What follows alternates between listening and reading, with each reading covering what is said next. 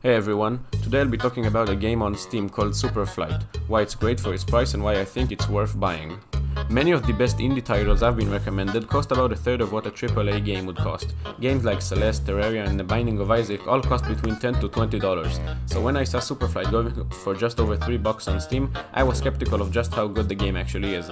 I decided to not buy it and forgot about it. After a couple of months, when the Steam summer sale was ending, I was looking for cheap games to buy with the remaining few dollars in my Steam wallet. I stumbled across Superflight going for just 75 cents. I remembered it and noticed that the reviews were overwhelmingly positive. I decided to buy it and I did not regret it. Superflight's gameplay is extremely simple. You only use WASD, and if you choose to play with a controller, all you need is the joystick. You play as this character that looks like a hybrid of Steve from Minecraft and a flying squirrel, and you're just flying around dodging the terrain that generates. But as you fly through tighter spaces and closer to the walls, you gather points. These points don't give you anything, but as your high score gets higher, the game tells you your overall place out of every player's high score in the game. And I don't want to brag, but I'm 23,000th in the world. Not too shabby, right?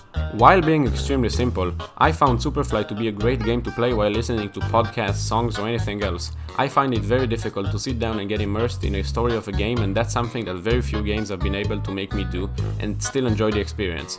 Because of that, I tend to play more casual games that don't take much concentration to play, and games that you can listen to other stuff while playing them. That's why I found Superflight to be so great. In conclusion, I think if you're just looking for something to do while listening to a podcast, or if you're looking to grind out a high score, Superflight is a good game for a good price. Bye.